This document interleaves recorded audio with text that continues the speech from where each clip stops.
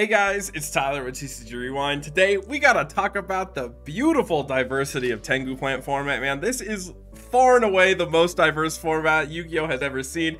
If you don't think that, you are coping, because we gotta talk about these recent tournaments that happened over this past weekend. One of them was Tengu Rumble, and that was a tournament that I actually participated in. That's the one where you have 72 hours to play out your matches. That's for those people who maybe are too busy to show up to a single day and play out a whole tournament. This kind of lets you schedule your matches throughout the week, and it's really cool. And I participated in that, so you can see a video of me playing through that. I'll put a link to that video in the description below. But yeah, we have Tengu Rumble here, and then we had Tengu Plant Takeover, which is like the monthly tournament we have in our Discord. So if you guys want to participate in any of these, I'll definitely put a link in the description to that Discord so you can join and come play. But we're gonna kind of look at the metagame breakdown, and we'll go over the top 4 of each of these tournaments. Given the spread, it's like really crazy and surprising to see what actually topped. So we'll first look at Tengu Rumble. This was the, you know, like 72-hour to play tournament, but we have 2 Tengu plants, 2 Chaos Piper, 1 Piper, or 2 Chaos, 1 Piper, and 1 Chaos End, 2 Malefic, 1 Frog Monarch, 1 Karkuri, 1 Infernity, 1 Archfiend, 1 Watt, 1 Gladiator Beast, 1 Owner's Seal, 1 Psychic, 1 Gadget, 1 Agent. So really diverse spread of decks. You know, there's kind of something for everyone out there, which is pretty fun. But like I said, the top 4 was definitely going to surprise you, so we're going to kind of hop over. We'll take a look. So starting off, we have Halfar, and he was playing Frog Monarchs, and I've always kind of criticized Frog Monarchs for not doing that great. Like, I feel like it's like kind of an inconsistent deck. But one thing I really liked is Halfar took it to this tournament and then also played it in Tengu Rumble. So he was like, went on and tried to improve the list, and you kind of can see those improvements from this event to that one, because he actually topped both, which is crazy. So not to spoil anything, but yeah, we'll get into this first list, and we'll kind of talk about some of the flaws, and then I really like a lot of the changes he made going into the second one. But he ended up getting 4th place with this list. So basically, it's a pretty standard list. He's going for 3 Light and Darkness Dragon, and I kind of like this because, like, unlike an Edison, like, it's actually pretty hard to turn off a Light and Darkness Dragon in this format. So I think it's like a lot stronger of a card, right? The only gripe I have with it is there's really nothing valuable to re-summon back from the graveyard with its secondary effect. Like, you only have like Rise or Caius, I guess, is like the best options. But overall, this is still a really powerful control card, and if your opponent doesn't have an out, they don't have an out, and it can feel really bad to minus to this. Opted for 3 Duality. I also noticed there was no Foolish Burial, which I thought was kind of crazy. Like, I'm not sure why. Like, and playing against Halfar, I know that, you know, they struggled to see their frog package, so I think maybe adding a Foolish could help with that consistency. But when you're running triple Duality, you're really kind of hoping to like get that engine of like, hey, I want to see my frogs, and then I want to see the, you know, only monarchs from that point on. But yeah, looking into the side deck, you know, we got Jinzo. I guess also, I don't see a point in running Mobius. I think you're just going to get blown out by Starlight Road, or the card is almost always going to be chainable. Like, it's always going to be a warning or something like that, or torrential. But if you run Jinzo, I feel like you have a better shot at like just turning off what your opponent's trying to do. I like Jinzo main better than this if you're going to try to opt to like have some form of spell trap control. But yeah. Spiritual Water Hour, I don't know why they opted to run that. I think this card's terrible. Like, I mean, I understand like the idea. It's like, seems really appealing to like tribute a water and like look at your opponent's hand. You're like, oh, I can like tribute Treeborn Frog. The issue is every turn you're wanting to tribute that Treeborn Frog anyway. So this is only good if you actually have no other play. And if that's the case, then like you're kind of already losing. So I feel like you're just flooding your hand with more bricks. It's like a worse Monarch to have in your hand, right? Because you have to set it and wait. And yeah, I don't know. I'm personally not a fan of this card, and it definitely looks like they opted to remove it going into the next tournament. But yeah, overall, pretty standard list and nothing too fancy. I do think the 3 Duality is a ballsy move. I think it's like hard to run this card because it means you can't bring back Treeborn Frog, and that means your engine's not really flowing. So yeah, we'll kind of go back to this list later to a degree, because we're going to see Halfar's updated list going into the next tournament. Either way, he got 4th place with this, which is really great. I mean, super impressive, because I think this is a hard deck to top with. So going into 3rd place, we had Blaze Phoenix with Tengu plants. And this is a really interesting list. Like, he opted for a Lightsworn package, and I'm going to be honest, I think milling with Tengu in deck is really bad. Like I just personally am not a fan of running mill cards when you also run Tengu, because if you mill your Tengus, then you just kind of turn off your Tengu's ability to float, and I just think that's like almost too risky. Like the trade-off is you can potentially mill like a Dandy Spore Glow Up, which can be really strong, but it's like you're looking to mill 3 cards, and you know, I don't know. I guess Raikou is kind of nice spot removal, and it's only like adding 3 cards into the deck, but I don't know. I can't personally say I'm a fan. I guess Card Trooper is a 4th miller. But yeah, and then also I think it's really bizarre that they opted to not run Enemy Controller. I think Enemy Controller is like one of, if not the best cards in Tengu Plants, and if you're running Scapegoat, I feel like you should definitely be running Enemy Controller. That's just my take. The Chaos Sork is really interesting. Like, I guess adding in the extra lights in the mill package means you can kind of justify the Chaos Sork, so that in itself is pretty strong. I mean, Chaos Sork is still a crazy powerful card, so you know, that can be a bit of a struggle, but yeah. Other than that, they had like Puppet Plant in the side deck, which is pretty cool, and I was kind of confused why they went for 1 Cyber Dragon, 1 Chimera Tech, and then System Down. I feel like this should just be another Cyber Dragon, or it should be like one or the other. You know what I'm saying? Like maybe just use System Down if you don't want to run Cyber Dragon. I just feel like doing this mixture doesn't make a lot of sense. But yeah, I mean, overall, the list performed really well. Kicked the shit out of me if you saw me play against it. So I can't really talk too much, but like I said, I personally don't really understand the concept of milling. Like, I guess, like I said, it can set up the chaos and can maybe set up the plant tuners, but I just think it's like kind of risky, and I'm not a really fan of not running Enemy Controller when you're running things like Scapegoat and stuff like that. So, but yeah. That's the Tengu Plant list. Pretty standard. Just a few minor tech changes. Like, honestly, the Spell Trap lineup is relatively the same that you would usually see. Going into this banger of a 2nd place list. My God, this was my list. If you saw my Car Curry video, like I said, I played through this the whole tournament with this deck. So I put all the replays up so you guys can watch me play this deck throughout the entire tournament. I think I only had like 1 major misplay, maybe 2 in that tournament, so I think I piloted it pretty well. The only issue I have with my list is, like, I feel like maybe my body wasn't worth it. I kind of struggled with this card, and I also was thinking, like, Cyber Dragons, I feel like they're really good going second, and I like them as an out to Thunder King. I really wanted a lot of outs to Thunder King, because I didn't want to just get shut down like I did in the finals. But one thing I noticed is, and I noticed especially after going back and watching the replays, is there's a lot of times where I just have Cyber Dragon clogged in my hand because there's kind of counter synergy between Cyber Dragon and Nisamu, right? Because you're always going to have a monster on field, and this is like, you want to always have a monster on field so you can set up, like, you know, bigger plays or bigger combos, but that means the Cyber Dragon feels kind of dead. So I don't know, maybe I was thinking maybe cut this down to 1, maybe add another instant fusion, or even I don't know. I honestly thought about going down to 1 Cyber Dragon, 3 Gen X Neutron, just because of that. But the only issue is again, you're sacrificing an out to Thunder King, so going second immediately, it feels kind of bad. And like, it's not like Cyber Dragon's a terrible card. There's obviously the drawback of if your opponent monster reborns it, it's a little awkward. But overall, I was really happy with how this list performed. The only other thing I can say about my body too is, when you run it, the nice thing about it is it kind of lets you play with no fear, right? Like, outside of exactly Warning or Judgment, if your opponent has back row and you think it could be Torrential or Mirror Force, you can just play recklessly, and that can just win you the game sometimes. Even if they don't have it, it's like, it like gives you the security to play. Which is why I like it as a little one-of. I saw this card a lot. I don't think I resolved it once, so it's kind of tough to say.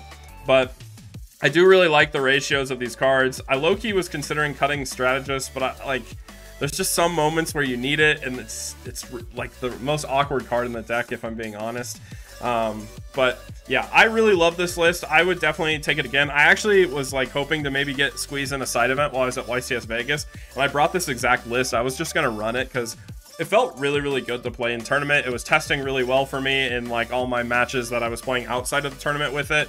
I love triple smashing. I don't think I would change that. this card came up so useful. And if it isn't useful, then you just make a Landoise, and now this is an effect negator that can like deal with Gores or Drag or whatever else your opponent's trying to do. So yeah, I love this list, but yeah, this was a lot of fun. I would highly recommend trying to play something similar to this if you want to give Car Curries a go. Also, we got to talk about Chaos Trap Hole. This card is incredible in the side deck. Being able to interrupt your opponent's Cyber Dragon plays when they side in. This kind of gives you the safety, because sometimes you have a Synchro play turn 1, and you're like, well, I don't want to put like a Beret and a Nisamu on field because the Cyber Dragon just outs it. But you can kind of get some security where they need like exactly like Heavy or MST plus a Cyber Dragon to deal with it. So you can side in the Chaos Trap Holes, and it makes you feel a bit better or safer doing those plays, which is really strong, because if they don't have the Cyber Dragon, you can just blow them out, right? So and it's also just super useful against a lot of decks. But yeah, this was my build. Definitely pretty happy with how it performed. Would 100% run it back in another tournament. I absolutely loved it. And yeah, so we'll go into the finals, and this was so Richard won with Archfiends, and my god, like how crazy is that? Like I swear, like I said, anyone who doesn't believe Tengu Plant format isn't the most diverse format in Yu-Gi-Oh's history is just coping, because the fact that someone can throw together a list of Archfiends and play it in an entire tournament where there was meta represented and then win the entire thing, that just proves to me that any good player can win doing what they like, playing something they're passionate about, right? Like you can find an optimized build, you can make something work, which is why this format is just far and away the best format in my opinion. Anything goes, and you know, we saw that. You guys can see me play out my match against Richard. I played 2 matches against him. And we'll take a look at the list. Taroking Archfiend, the more I thought about it, the more I just think this card sucks. If I'm being honest, like, I don't know if this ever came up useful for him, but I just feel like it just should be another Archfiend Soldier. Just the 1900 normal summon with no effect is arguably better if you're trying to go with this Falling Down strategy. If you guys don't know what Falling Down does, if you have an Archfiend, you can take control of your opponent's monster. And what's cool is that includes things like Thought Ruler or even Scrap Archfiend in the extra deck. And so you can even go as far as going Tour Guide into Desrook, and that will let you steal your opponent's monster. Then you can like make a rank 3 or something if you want to. The only downside to this card is if that Archfiend monster leaves the field, this card dies and you give their monster back.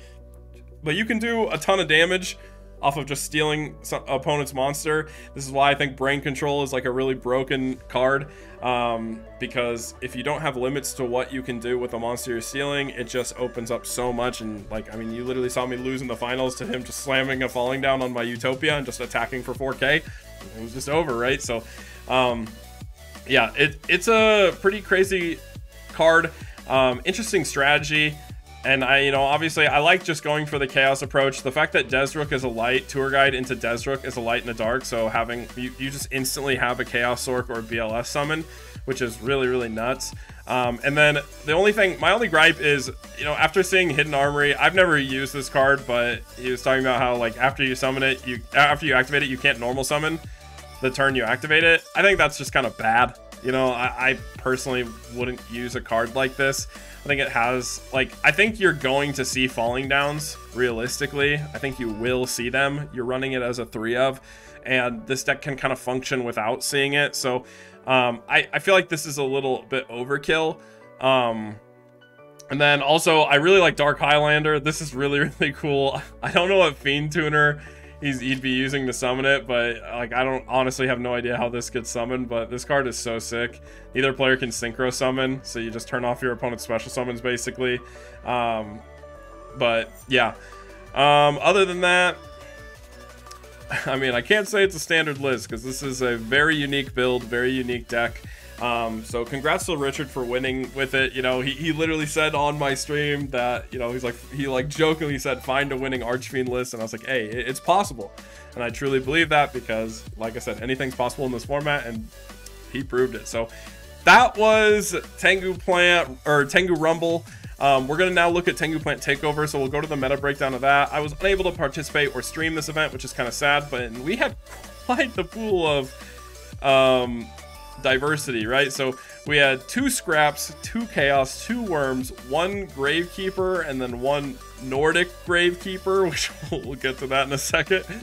2 Frogs, one Monarch, and then one like Junk Doppelfrogs. We had Tengu Plant, one Gadget, one TG, one Malefic, one Jurak, and then one like Well zombies, or probably Psychic zombies realistically.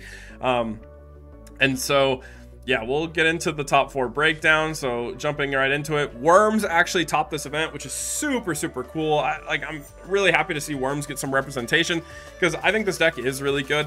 And not a lot of people opt to play it, but you know, it can definitely put up its dukes, right? I like, you know, the gamble of running one Worm King, although if I played this deck, this would be in my opening hand every single game.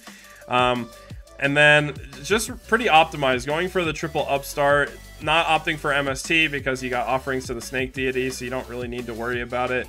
But yeah, I mean, overall, pretty solid list. One thing I will say is I personally, in my experience of playing Worms, I really liked having Morphing Jar, especially with Dark World not in the format, because if you open a hand of like a clogging hand of like Yagons and stuff like that, you could potentially just Morphing Jar set and like, you know, draw a bunch of cards, or like you set a Morphing Jar, set 5, your opponent, he just summons a monster, swings into it. There's a lot of ways you can kind of plus off that card in Worms, which is why I personally like it as a tech card. I noticed there's a Super Poly inside, which I think is to fuse for the Worm 0. I honestly don't understand what the interaction of this was for, and I would love for whoever topped with it. Hold on, let me find out, get the name. For Kirk to, you know, if you're watching this video, go over in the comments, explain why you opted for this, because especially like, I think if you're gonna opt for running Super Poly, I would like to see at least side, or at least main, a copy of Elemental Hero the Shining. I think you absolutely have the extra deck space for it in this deck, and like, if you go against heroes and can just fuse with their entire board, the Super Poly side is really nuts, especially because you run only light monsters, so you can make the Shining with just one hero on the field and they can't change Gemini Sparks or anything to it. So I think that would be a really relevant addition to the deck. Heroes are a very strong contender in this format, so you know, I think it's worth it if you're gonna side this. I don't, like I said, I'm not really entirely sure what this would be for. Is I guess if you like summon Zex and get a Yagin to the field, you can summon this and bring back another monster in defense. I really don't know. So yeah, I don't know, definitely something worth explaining. I'd love to know what it is. But yeah, I definitely really like this list. Seems really smooth, seems really consistent. I like the triple upstart, kind of cutting down on some of the less important cards to just, you know, try to draw as consistently as possible. Although this is kind of spooky if you haven't resolved W Nebula Meteorite, because if you draw into the Worm King, it can kind of feel bad. Like, this is your Garnet, but it's like a necessary Garnet. But yeah, guys, we'll go into third place, which was Scraps. This was Blab, and honestly, kudos to them. You know, I feel like I said, I never see Scraps perform well, and so for it to get a top 4, I think is really hype. But I have to take a moment and just flame how horribly they sorted the deck. I had to recreate this deck in the sorted, and I didn't even change. Like, I was gonna sort it for you guys, but then I was like, no, you guys need to see what I went through. I had to build, this is exactly how he submitted his deck list. Like, bro, just hit the sort button, please, for the love of God, hit the sort button. So yeah, this is the list. We were running 13 monsters and kind of just going for a real streamlined version of the deck, you know, basically cutting down like the third horn, the third fiendish chain and stuff like that, to try, and even like cutting the maxi entirely. I think that's like what the YCS list had, just to add the 3 upstart. I think it just makes things a bit more consistent, and also triple scrapyard to try to guarantee you see scrappies. This, like, basically you're effectively running 16 monsters, which I think is like a fine ratio, and a pretty good trap lineup. I like the extra addition of Kalma Haunted, because it's just going to be the most, like, one of the most useful cards. Going into the side deck, I mean, it all seems pretty standard. I like the Gozen. I'm not sure what you're siding Shadow Imprisoning Mirror for. I guess if you're worried about Gravekeepers, but even then, at that point, I think you could maybe just do like a Close Forest or something like that. I guess maybe this hurts Gravekeepers a bit more. But yeah, really standard list all around. Just a, you know, an upstart splash, you know, going with the upstart Hoban list strategy. 2 Thunder King is interesting. I'm not sure why they opted to cut this down, because you could technically do 2 Scrapyard, 3 Thunder King. I'm not sure what the reason for this is. I'm also kind of low-key not a huge fan of Scrap Storm. I think this card could be cut down a bit because, like, you have to summon this with the, or like you have to use this with the expectation like the value you're gonna get is if they like bottomless or deprison a Scrap Beast, and then there's like some value to it, but it's like, what are you swinging over a Scrap Beast? You know, it's at 1600, like I guess with Horn, but then you're killing your own Horn. I don't know, it just, to me it doesn't make a ton of sense. So yeah, I don't think it's like crazy good. It obviously gets you Scrap Chimera, which sets you up for a nice play the next turn, but you know, is what it is. I just don't think 3 of this is really necessary in the deck. I also really would like to see King Tiger Wangu be used in scraps because I think that card is omega broken in this format. It like walls off almost all of the meta decks. So yeah, anyway, we'll go to second place, and this is Halfar again with his Frog Monarchs, and we can see the updates in the list. We cut the Spiritual Water art, which is fantastic. I love that call. But one really interesting thing I noticed is, you know, they wanted more consistency. Obviously, we saw the struggle against me in the tournament with like just kind of bricking. So they opted for the upstarts, which is cool. But then I noticed there is no Ronin Totem in Extra, which means the only way to make like Gotchi, for example, is to like summon a swap and then like reborn a swap or something. So that was kind of confusing to me. I'm not sure what the reason for cutting Ronin is. I think Ronin is definitely worth it as the one of. Maybe in theory you can kind of brick on it, but it's a 2k booty, and obviously offers plays when Treeborn cannot. And then there's also a random Levier that was swapped out for the second Gotchi, which I'm not really sure why, because I do not see a way to actually use it. There's no level 3s in main or side. So yeah, I'm not really sure what that is about. But yeah, there's also a treacherous trap hole inside. I always question this. If you're not going to main it, why side it? You know, like, what are you putting this in against?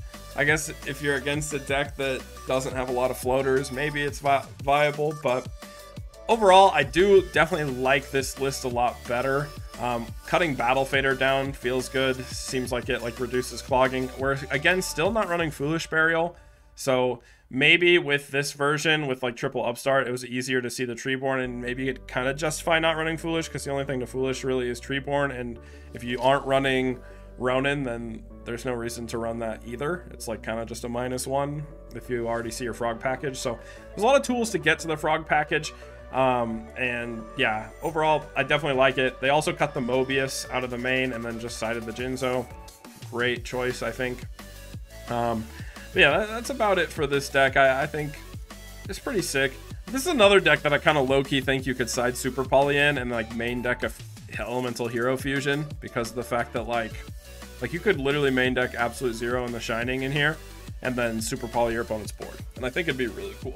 But anyway, we'll go into finals. So once again, we have Himne winning another tournament, and this is a really weird list because this is Gravekeeper Nordic that won this tournament. So again, guys, how are we not just acknowledging this is just absurdly the most diverse format ever? Like, we have Gravekeeper Nordic and Archfiends win the last 2 tournaments.